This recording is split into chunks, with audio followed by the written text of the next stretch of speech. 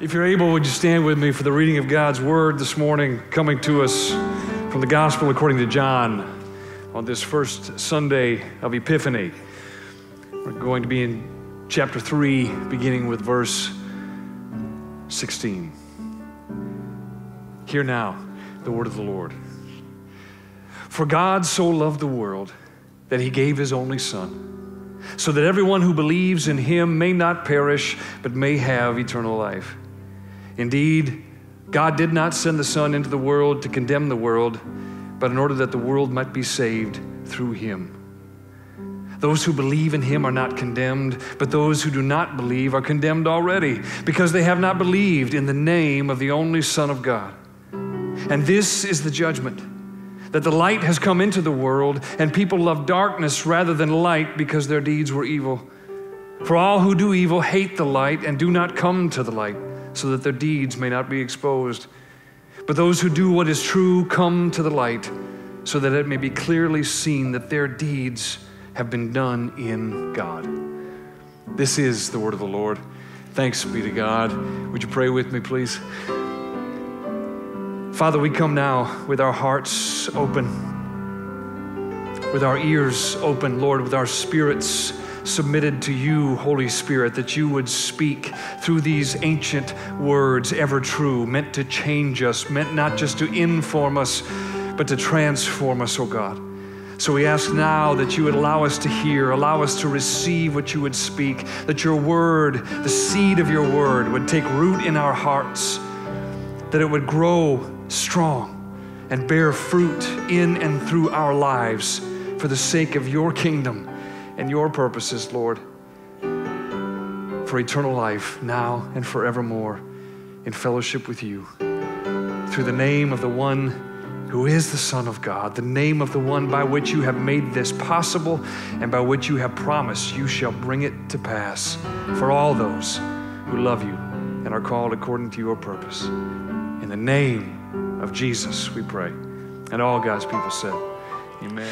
In the prologue to John's gospel, what we call chapter 1, something that we always read and celebrate around Christmas time, we hear these words, and we'll put these up on the screen for you. You know this scripture. In the beginning, the Word already existed. The Word was with God, and the Word was God. He existed in the beginning with God.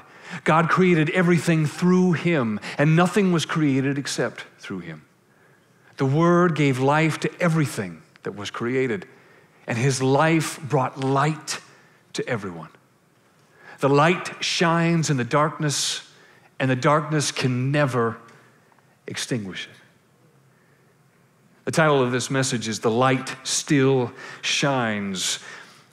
And that verse, as John has written it centuries ago, the light shines in the darkness. That verb, shines, it is a present, ongoing action and reality. It was when John wrote this in the first century, and it is now as we hear it anew in the 21st century. The light continues to shine, and as we just wrapped up the 12 days of Christmas, we celebrated how what existed in God before the dawn of creation, the one who was in the beginning, the one who was the Word, John calls him, how that existence culminated in the coming of the Word made flesh. All throughout Advent into the Christmas season, we talked about the gift of Emmanuel, who is God with us. That's who Jesus Christ is. And in the mystery and wonder of the one we know as Jesus, God reveals God's self most fully to us as human beings. Is the Bible the clearest revelation of God? No. Jesus Christ is. All Scripture is meant to point us to him. All Scripture is meant to help us better understand the fullness of who God is, made manifest in the one who is the eternal Son, made flesh, born that men no more may die. As John goes on to say in his prologue, like we just heard in verses 4 and 5 of chapter 1, his life, the life of Christ, brought light to everyone. And his light, the light of Christ, still shines in the darkness. Somebody needs to hear that today. It still shines. And the darkness can never understand it. We can translate that word in so many ways. The darkness can never understand it, can never extinguish it, can never comprehend it, can never attain it, can never overtake it, can never snuff it out. Not then, not now, not ever. And that's good news. That's good news. COVID can't snuff out the light that still shines. No matter who is president, they cannot snuff out the light that shines. No matter what happens with the economy, it can't snuff out the life that shines, the light that shines. No matter what happens in your life with loss or grief, no matter how much hell you might feel you are walking through right now, the light still shines in the darkness, and the darkness cannot overcome it. As the Word made flesh, in his first advent, Christ came into this world 2,000 years ago, and he still comes by his Spirit to make his risen and living presence known to us today, to shine his light upon us, to illuminate the darkness, not only in the world, but the darkness that resides in your heart and in mine. And simply by being who he is. As John calls him, the light of the world, as John calls him, the way and the truth and the life. When that one makes his presence known to you or to me, do you know what happens? The light of his presence, the first thing that it does is it reveals things as they truly are. In a day and an age where everything is spin, everything is somebody's interpretation. Everything is, how can I take this story and twist it for my own gain or my own advantage? Isn't it refreshing to know that there is one who shines, who will reveal things for who he is and what the truth really is?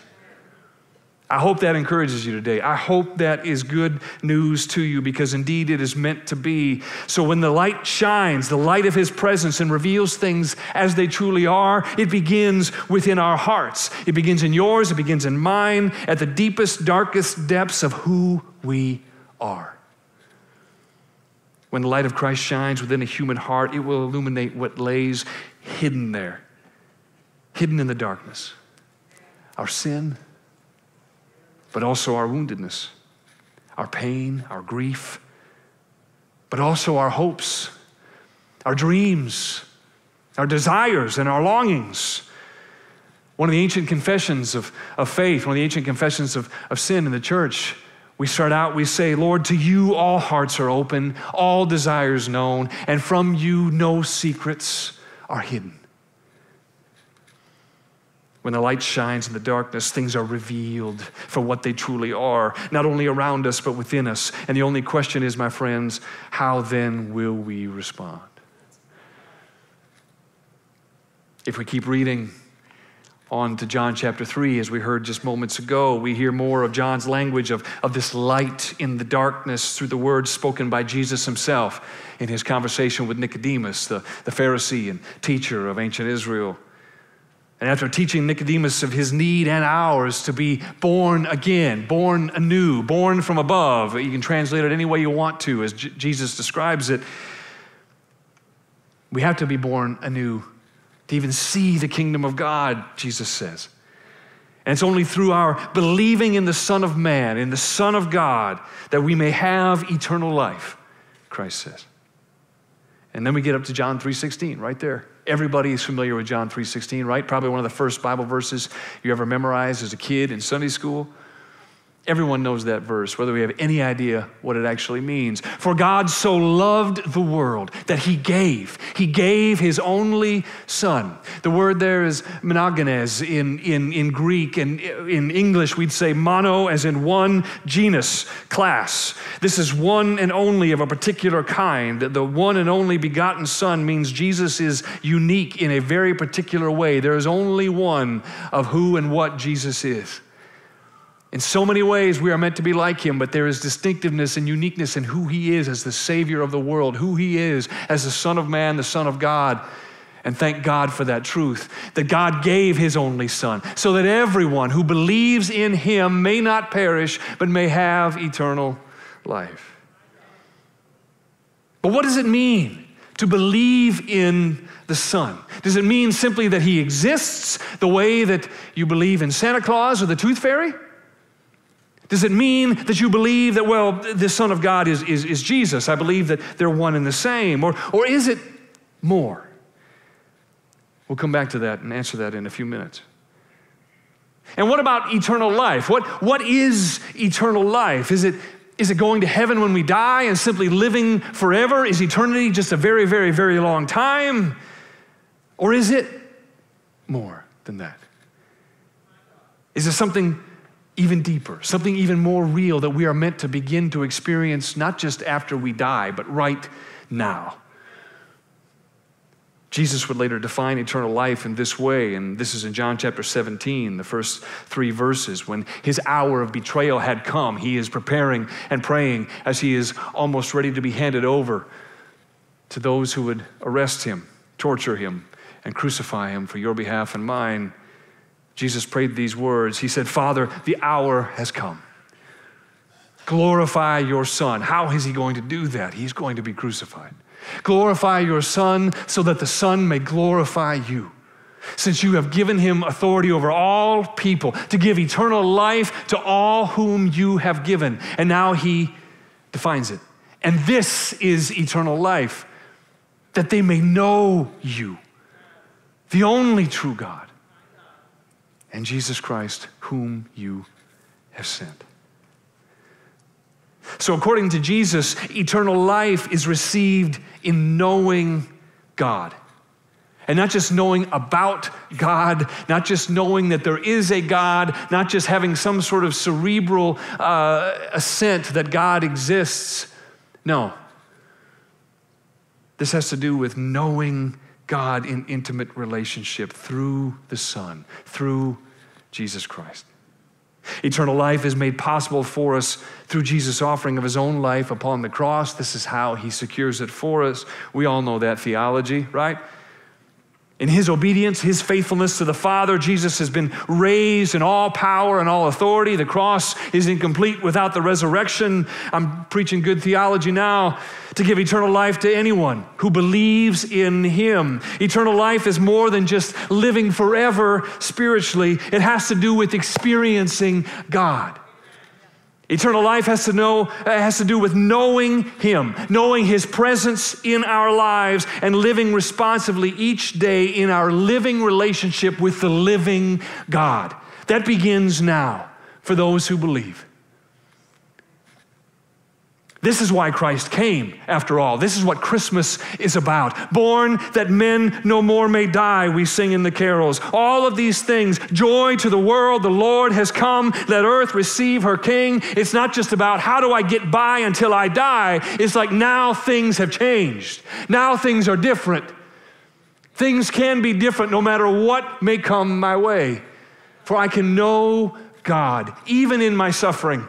I can know God even in my grief, maybe especially in my suffering, maybe especially in my grief. This is why he has come, to save us, to bring us into a relationship, to bring us into the experience of what it means to live in the Spirit of God, to live in intimate fellowship with him, Father, Son, and Holy Spirit. John 3:17, Jesus goes on. He says, "Indeed, God did not send the Son into the world to condemn the world, but in order that the world might be saved." How? Through him. Verse 18, "Those who believe in him are not condemned, but those who do not believe are condemned already." We'll say more about that in a few moments. "Because they have not believed in the name of the only Son of God." So back to what does it mean to believe? What does it mean to believe in the Son? If you say you believe in your doctor, what do you mean? If you say you believe in any human being, that you believe in your husband or your wife, that you believe in your son or your daughter, if you say you believe in anyone, what do you mean? That they exist? That they are somewhere off in the ether watching you over the balcony of, no. That's not at all what we mean when we use that language. It means that we trust that person. We put our faith in that person. If we say we believe in someone, it means that we hold their word as good and trustworthy. It means that we can depend upon that person and we put stock in what he does or believe in what she says. That's what it means to believe in someone. So let me ask you, with that understanding, who in the world do you believe in today? What the enemy has done over the last 2.5 years is undermine any sense of trust, any sense of belief that we have in anybody in leadership or authority in our culture and in one another.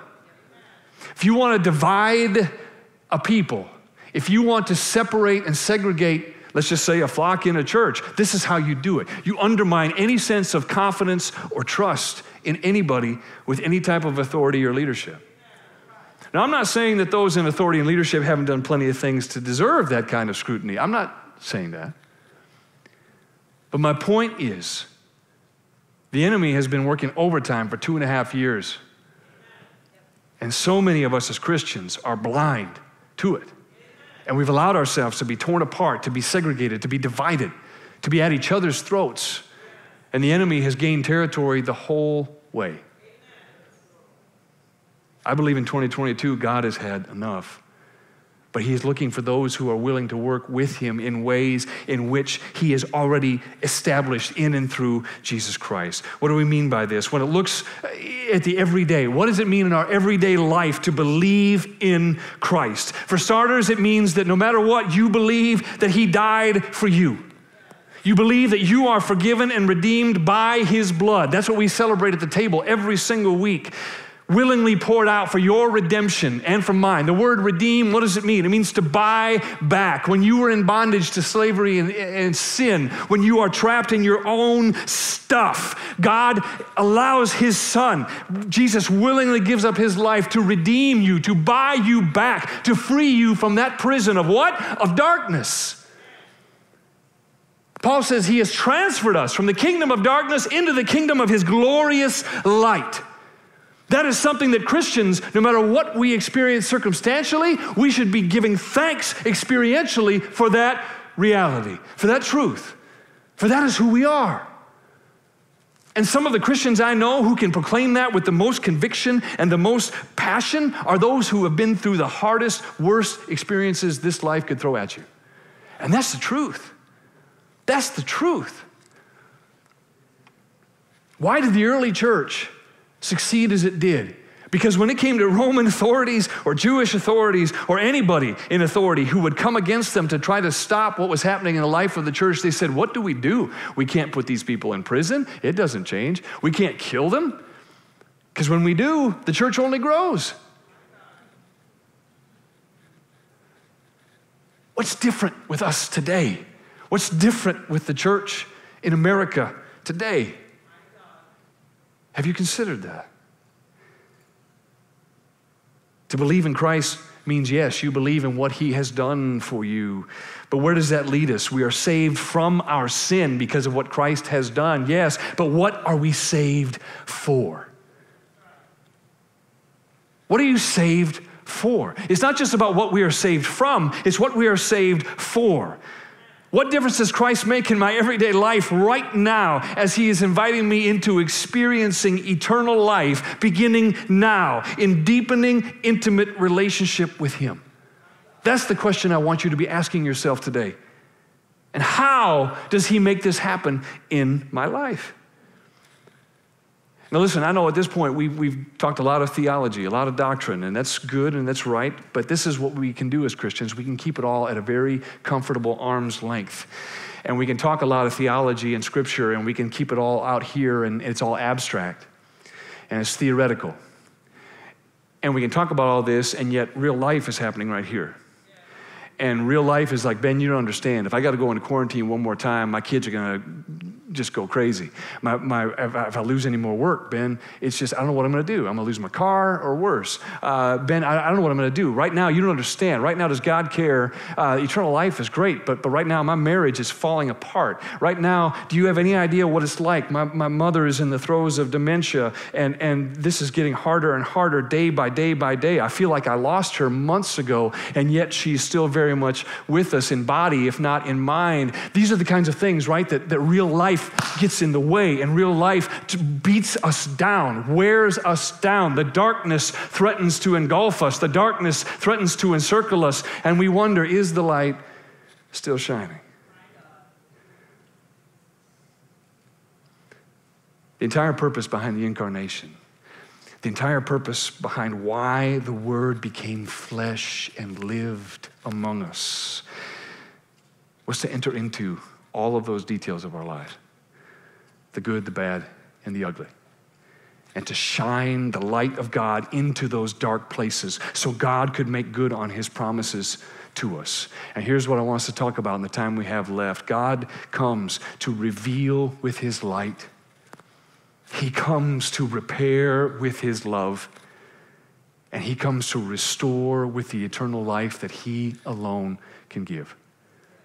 So what I want to talk about today, in as much of real life, real application as we can muster, I want us to talk about what does it mean for God to reveal? What does it mean for God to repair? What does it mean for God to restore? This is at the heart of the gospel. It's at the heart of who Jesus is, why he has come, and what it means to walk in the way of Jesus Christ in the kingdom of God eternally, not only now, but forever. So I want to share an illustration with you if I can. This is as everyday as it gets. And we can go ahead and throw that first one up there, Brian, if we can. So this is a picture of a wall in our kitchen at home. And in 2016, I think it was, I was at a men's retreat with the church I was serving at that time, and we were deep in the hollers and hills of Tennessee. I didn't have any cell coverage at all out there, and I was out there for 2 nights, and by the time I got back to some sort of tech-savvy civilization, my phone was blowing up with text messages from my wife. And Erin was saying, we have a problem. And so somewhere, I think it was on Friday, she and the kids had been in the kitchen, and they started noticing all these things flying around in the kitchen. And at first they thought they were flies, and then they thought they were some sort of, were they gnats? But then they realized, no, they called them little bees. Well, what they actually were yellow jackets. And, they're not very big, but they pack a punch. If you've ever been stung by a yellow jacket, you feel it, you know it. And so what had happened was my wife, Erin, is resourceful, and she's a hard worker, and she if there's a problem, she's going to figure out a way to solve it. So she did what anybody would do when they noticed she and the kids had tracked the bees that were flying around our kitchen, these yellow jackets, that there was a hole in the wall. This is an exterior wall. And it wasn't very big. It was about the size of your pinky, maybe the diameter of your pinky. So what do you do when you have a hole in your wall that yellow jackets are entering in your kitchen? You shove paper towels in that thing and duct tape that sucker. It gets the job done, right? And it did, right, babe? It made it happen. So Erin shoved paper towels in there, got some good black Gorilla Tape, I think it was, shoved that over the hole, problem solved. At least until Ben gets home, right? So I get home late that Saturday afternoon, and I take a look at this, and I'm trying to figure out what in the world is behind that wall. And then I'm asking myself, do I really want to take that tape off and discover what's behind that wall, right? And this is what I want you to understand. So much of the time in my life, when this happened, I was like, I don't have time for this. I think I was preaching the next day, and I hadn't slept the last 2 nights when we did our retreat, and I was just like, I got other things to do. And yet here's the thing. I think I'm learning that when interruptions come in our lives, God has something to teach us. God has a way to reveal himself to us if we will receive it, if we will listen, if we will pay attention. And that's exactly what I was about to learn in this process. So I left the tape on there on Saturday. we had worship the next day and spent time with our church family. And then that afternoon I came home and I said, well, let's see what this reveals. And I started to pull away the tape. So the question is, when we start to ask this question, what will be revealed? Will we accept God's invitation when his light shines? Will we trust him? Will we open our eyes that we may see what's really there, that we may see the truth, and then will we allow God to do something about it? Because once God in our hearts, once he starts peeling back the layers, listen to me, it might hurt. It might get a little ugly. It might reveal all kinds of brokenness that some that we knew was there, but there might be a whole lot more there that we didn't understand or realize. There might be some destruction hidden beneath the surface, hiding in the darkness, our darkness. So if this wall was your heart or was my heart, when I started peeling back the layers, here's what happened. This is how it started. So where that hole had been, right in the top right-hand corner where that white meets the red, and you start to see, this is what, if you've ever seen a yellow jacket hive, this is what it is. And you can see the light switch right there to the left. I mean, this is a piece that's barely a foot tall and about 8 inches wide. And as I walked over, here's what happened. That hole that was duct taped, I didn't know it until I actually touched the thing. I poked my finger right through nothing but a layer of red paint. What you could see on the surface was just a little bit. The truth is, there was nothing but a thin facade, a thin veneer about the size of a basketball of red paint. The yellow jackets had eaten through the drywall on the other side. Apparently, the drywall was delicious and non-toxic, but the paint was too far. I don't know. But that's I don't know what yellow jackets are thinking. But that's what happened. And stop and think about that. How many of us right now are living our lives and there is this thin veneer like that red paint that's all we have on the surface? And it's like if one more thing goes sideways, if one more thing goes wrong, that's going to break.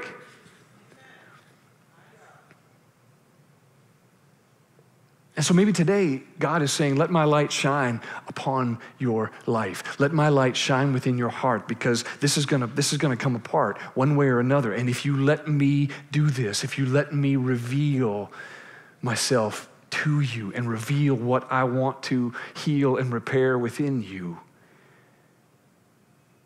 What did we say? Take my hand, precious Lord. Take my hand. The question is, will you take his? He's offering you his. He is reaching out to you right now. Will you grab hold and say, I don't want to let go. Lord, keep me from letting go. As I started to peel back, you can see how got bigger and bigger. So now this is 32 inches across. You can see the insulation. Now I'm starting to see how bad this is. The moisture from that hive, when living things live in your wall, they're not supposed to. They put out all kinds of moisture. What happened with the insulation? You can see the hive on the left side. You can see how it's getting bigger and bigger. And now I'm starting to say to myself, what have I gotten into? I knew I couldn't just, plug the hole and move on and pretend like it wasn't there. But now this is commitment. This is getting worse before it gets better. As we kept going, you can see right here, that little yellow circle, that was how the yellow jackets got in. There was one little, about the size of a pen, hole through the exterior wall. And I forgot to tell you, one thing that Erin did, Erin loves animals, kind of. But before she plugged that hole with paper towels, she took about 2 cans of Raid and sprayed them in that hole. So there were many, many deceased yellow jackets in the wall. And I couldn't tell how much of the moisture they'd created or how much, 84 ounces of Raid creates when you spray that in an almost enclosed space. But this is what happened, as this little hive grows from this little hole, and it becomes quite a great hive. And so one more slide on this section here. You can see here's the larva. So here's the young ones. I mean, this was a mess. All kinds of infestation, all kinds of destruction. And here's the thing. I mean, at this point, it was a full day of just how do I clean this up? How do I begin to take this apart? How far is this going to go? How much is this going to cost me? Question after question after question, right? And maybe you've been there. Maybe you've been through this kind of project with your home. Maybe you've been through this kind of project with a car. It's like, man, it's still moving. It's still moving. I don't want to check out what that noise is. I don't want to deal with what's going on here. I don't care what the mechanic told me. I don't want to deal with that, because once I start, how far is it going to go? Now, this is what happens. This is why many people never get beyond this step when it comes to how God works to bring healing in our lives. We'll stop the process short almost every time. We pull out the duct tape, we use all of it we can find, and we do everything we can find to just patch ourselves up. You ever been there? This is how, I believe, how our society functions right now. We duct tape ourselves together, we patch ourselves up with all kinds of things, all kinds of substances, whatever it takes to get us through, right? Whatever we got to do to distract ourselves, whatever we got to do to numb the pain, whatever we got to do to convince ourselves, man, somehow I can get through this. All kinds of activities, all kinds of relationships, whatever it takes. And we just try to keep it together, and that's what duct tape does, right? So never mind what's happening beneath the surface, beneath that veneer, that facade that we all wear. Never mind what's being chewed up, turned to dust, dying inside of us. In him was life, and the life was the light of all men, John said. So why do we do this? We can have the right theology, we can have the right doctrine, and yet we still live this way. Why do we do it? Because sometimes, like I said, it can be painful when light shines in the darkness. You remember when you were 14 years old and your mom or dad would come in your room and you were sound asleep and they'd flip on the lights and say, "Get up, it's 1 o'clock on a Saturday."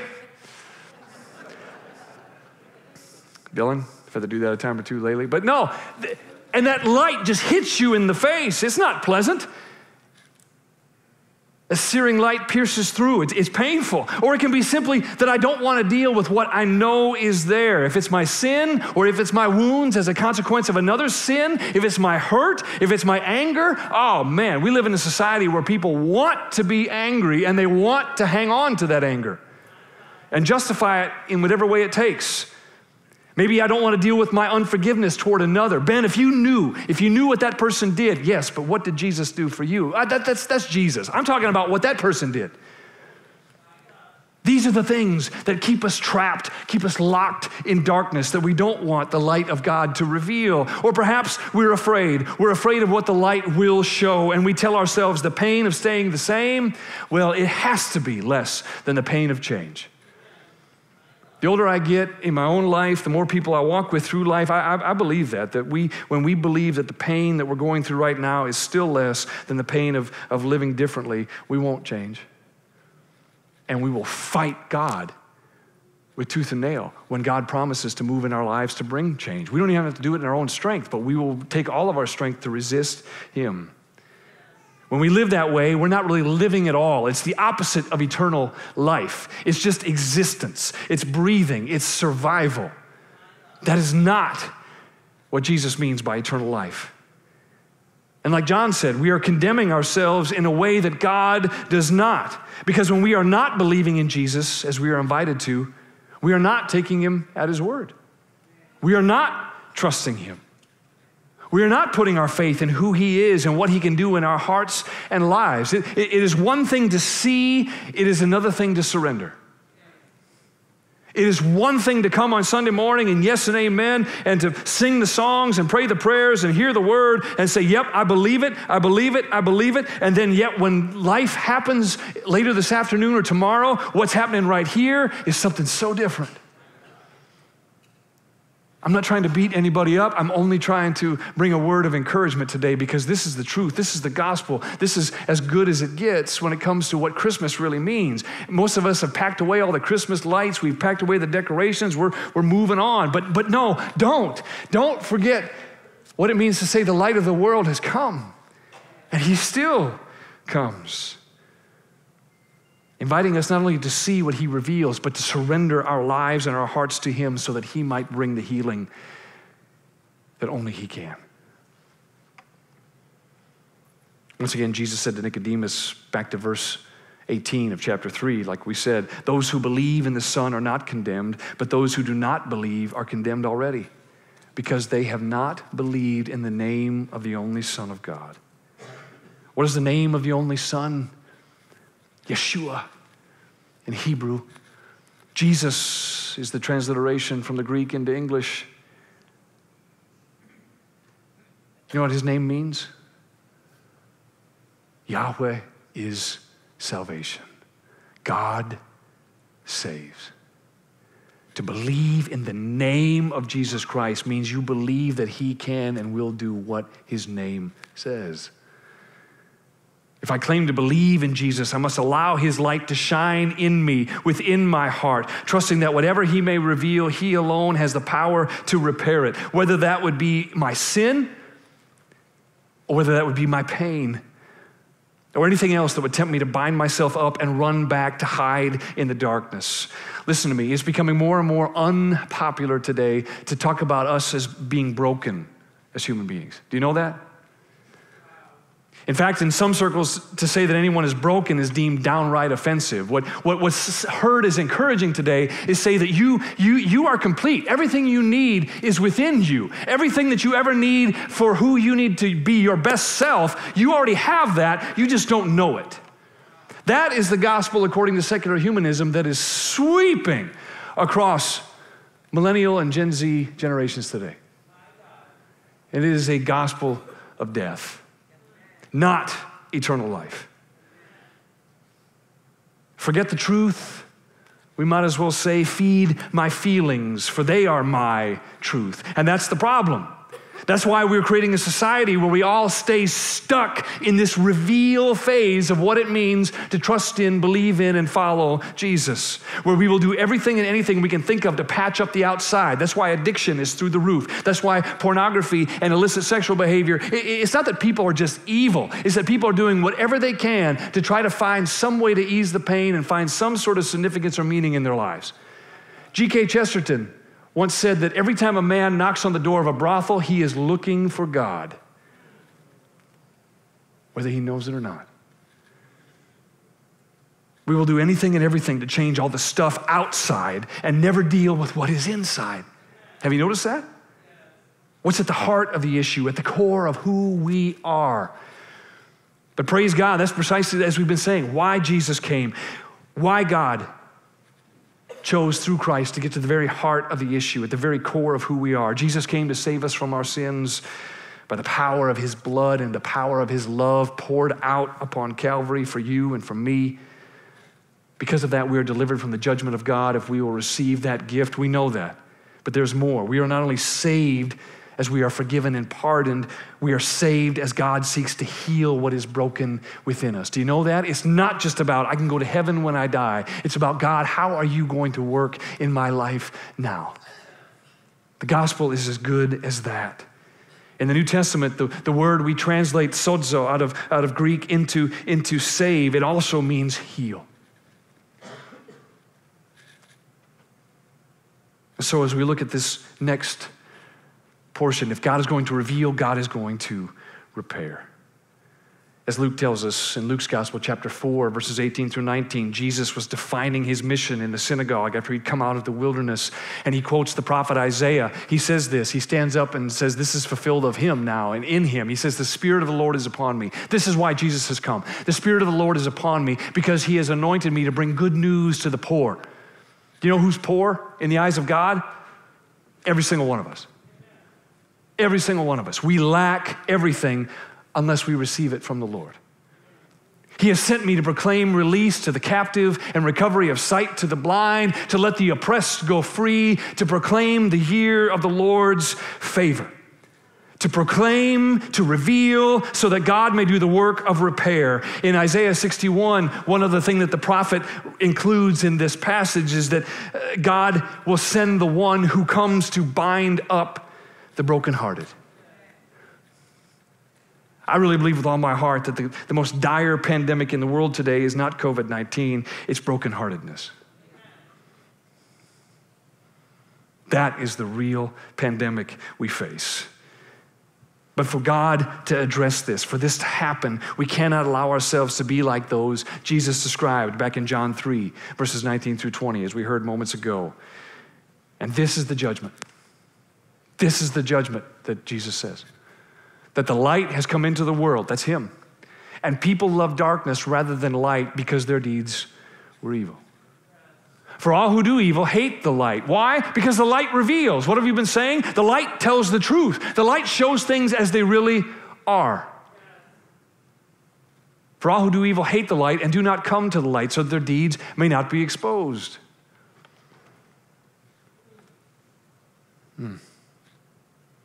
Remember, Jesus said only 3 verses earlier, he did not come to condemn.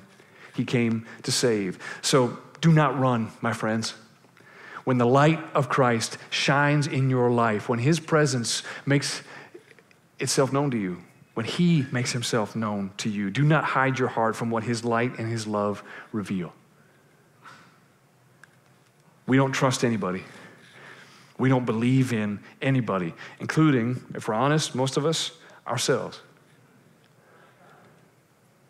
That's why today, to preach a gospel of just trust God, that's why that's so hard. That's why people say, well, you got to prove to me. What's the evidence?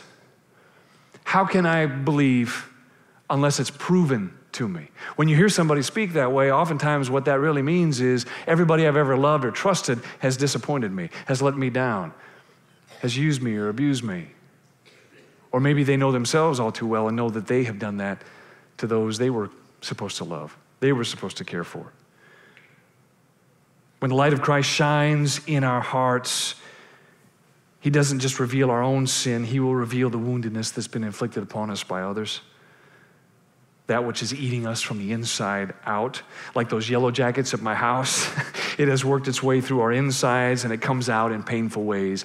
Hurt people hurt people. You've heard that, right? It is true. It comes out in ways we don't wish to inflict upon those around us, even those we love, but it still happens. That's the very nature of sin. This is the pebble that drops in the pond, and those ripples are spreading out, and people hurt each other and hurt each other and hurt each other. It's like the Hatfield-McCoys feud all over the place, but in real everyday life. That's the nature of sin. But how do you deal with sin? It has to be revealed. It has to be seen for what it is. That way we can see what needs to be done to be repaired, what needs to be done, and that we might be saved, that we might be healed by God. So Christ comes to reveal and repair that brokenness in us too. So a few more pictures I want to share with you. So as I kept going, I kept moving and pulling out rotten insulation, pulling out all these things that were, you can see the studs were rotten. What had happened was there was once upon a time an old wall unit air conditioner there. Didn't get sealed up right. That's where, again, where that circle is, where the yellow jackets found that hole, and it seemed like a good hollow in a big tree that wasn't a tree at all. It was actually our house. But as I kept pulling things out, and it was a process of just removing and removing and removing. But then the repair began. After I treated everything for moisture and mold, after I had removed all that was rotten, all that was not going to be able to sustain that wall or the integrity of my family's house anymore, I began to just put the pieces together, a new sill plate, sister up those studs, put in new plywood and caulk it and seal it the way that it should have been done the first time. Next one, Bryant. Thank you. Put insulation and a vapor barrier in there the way that it needed to be, and also working on the outside to make sure that the hole had been patched, that everything was sealed up the way that it should be. Finally, the drywall went up. And lastly, the mud to cover the screws.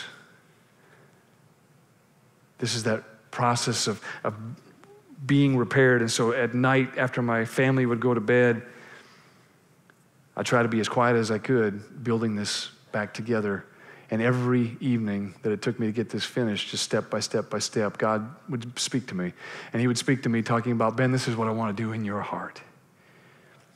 This is what I want to do in people's lives.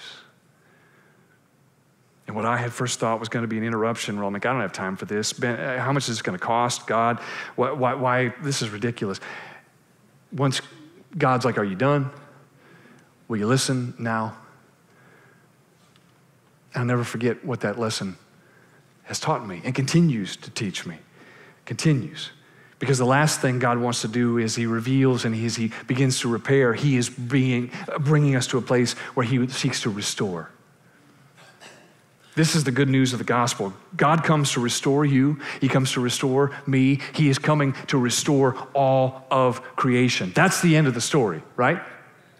The world doesn't just go to hell and burn. We believe that we are the beginning of new creation, that God is making all things new, and no matter how much the world may have to go through in the process, in the end, new heavens and new earth are God's good and right plan, where his kingdom, all the kingdoms of the world, shall become kingdoms of our God and of his King, who is Jesus Christ. That's where all of life, all of creation is headed, the restoration of all things. And listen, how that begins, Christ did not come to make you acceptable or loving to God. You know why? Because you already were, and you already are. You're already accepted by God. You're already loved by God. What did John say? For God so loved the world, even the world that rejected him, even the world that denied him, even the world that completely disobeyed him. God loves in that way. What did Paul say? For while we were yet sinners, Christ died for us. The very ones who nailed him to the cross, Jesus says, Father, forgive them, for they do not know what they do. What kind of love is that? The question isn't, will God receive you? Will God receive me? The question is, will we receive him? When we judge ourselves, and that's what we do, we judge ourselves by rejecting God, by denying God. God doesn't have to just bring the gavel down and condemn you as guilty. No, when we push God away, when we run from God, when we would rather remain in the darkness than let his light reveal and repair and restore us, we are the ones who judge ourselves. We are the ones who choose no. I reject you, God. The life that you offer, the love that you extend. But God doesn't give up on us. When the light of the world shines in your life, receive him, welcome him, run to him, not away from him, and let him, as the master builder that he is, let him work on you and in you even when it hurts. Even when it hurts. Let him work in you to make you what you could become, which is greater than anything you could ever plan for yourself. That doesn't mean you're not enough for God. That's, our culture today is so obsessed with, tell me I'm enough, tell me I'm worthy, tell me I'm loved, tell me I'm accepted. And the answer is in Christ, in God, you are all those things. But that doesn't mean we all ain't got junk that God's got to fix. It doesn't mean we don't have things in us that are broken, that are toxic, that are poisoning others and ourselves. When the light shines and reveals that to us, God comes to heal us, not to condemn us, to save us, not to destroy us. So let him work through you to enter into the hurt and the brokenness in your own life and to allow him to shine in your life, to enter into the hurt and brokenness of others, because that's the next step, right? That we all may be healed, that we all may be saved through Christ. God desires that none shall perish, but that all should come to repentance, to see what it means to know him in and through Christ, and know the eternal life that he alone brings. So when the light shines in the darkness, what happens? The light of God reveals. The love of God repairs, and the eternal life of God restores. Psalm 80, verses 1 through 3, David wrote, "Give ear, O shepherd of Israel, you who lead Joseph like a flock, you who are enthroned upon the cherubim, shine forth before Ephraim and Benjamin and Manasseh. Stir up your might and come to save us. Restore us, O God. Let your face shine that we may be saved." That is the prayer, that is the song of David 1,000 years before Jesus would come walk the face of the earth. The light shines in the darkness as a present and ongoing action and reality. That is who he is, and that is what he does. And so as I bring this to a close for today, I want us to pray as we enter into 2022, as it really begins to unfold. Christ Church, I want us to understand that God is inviting us to pray like David prayed,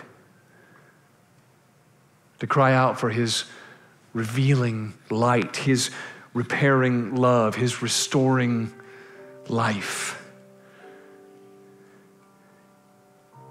Psalm 139 is one of my favorites, and just a few verses from the beginning and the end of that psalm, how it bookends. I want us to pray in this way, and this is how David prayed. He said, "Oh Lord, you have searched me and known me." Really known me, known my sin. I can't hide anything from you, God. You know my weaknesses and my fears and my failures, but you also know my hopes and my dreams. You know how much I want to do what is right. You know how much I want what is best. You know how I have hurt those I love. You know how those I love have hurt me. You know all. To you all hearts are open, all desires known. From you no secrets are hid. You have known me. Search me, O God, and know my heart. Test me and know my thoughts. See if there is any wicked way within me, and lead me in the way everlasting, in the way eternal. The way everlasting, the way eternal. Again, 1,000 years later, the way everlasting, the way eternal wouldn't just be something, it would be someone. The one who is the way, the one who is the truth, the one who is the life, the one who brings eternal life. So right where you are right now, whether you're in the room with us, whether you're with us online, what I want to invite you to do is, I want you to, if you're willing, and I want to encourage you, be bold to pray in this way that David prayed. Search me, O God, and know my heart. And when you invite the Lord to do that, and when He shines His light in your heart and reveals what He sees, do not be afraid. And do not reject Him. Do not push Him away. Believe in Him. Trust in Him. See as He gives you eyes to see, and then surrender your life, surrender your heart, surrender all that you are and ever will be to Him. That's what real faith does. That's what really being a follower of Jesus Christ means. And trust your life, trust your heart in the hands of the one who has come to reveal, who has come to repair, who has come to restore. And so right now, I want you to do that. Just ask the Lord to search you right now, right where you are. In Jesus' name.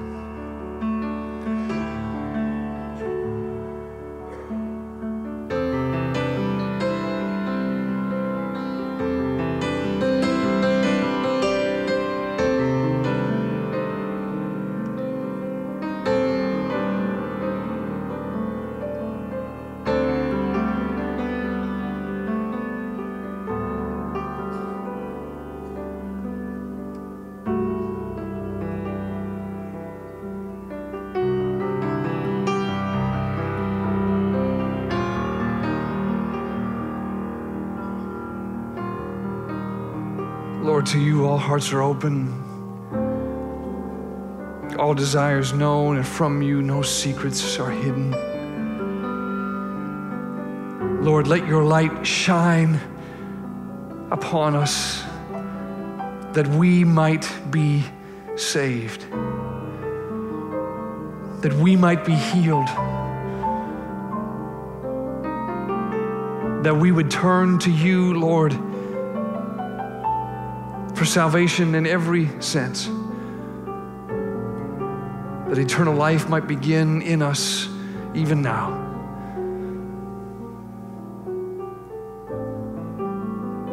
Lord, we thank you for your faithfulness. We thank you for your goodness. We thank you for how you promise to receive us if we will but turn to receive you, Lord. You who have already stepped out of eternity, condescended, the Word made flesh, to come and live among us as you still do by the power of you, Holy Spirit.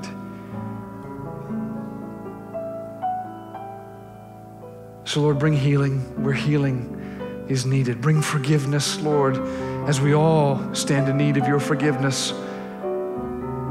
Bring restoration, Lord, for that which is broken.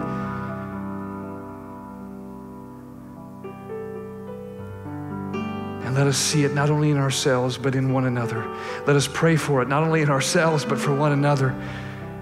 Not only in your church, Lord, but in the totality of your creation. For you have promised that all things should be made new. That one day the new heaven and the new earth, these shall be the fullness thereof. But it begins now in every heart, Lord, that will receive what you reveal, that will allow you to do the work only you can do.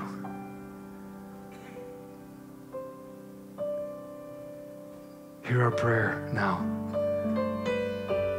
and send us forth, Lord, in strengthened faith, believing in who you are, what you have done, what you are doing, and what you have yet promised to do. And in the name of the one, the name above all names, the name in which we are to believe, in the name of Jesus, we ask it, and we believe it. Amen. Amen. And may the Lord bless you and keep you. May the Lord make his face to shine upon you and be gracious to you.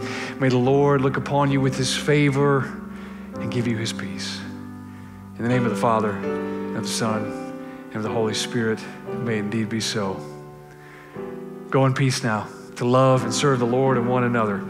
Thanks be to God.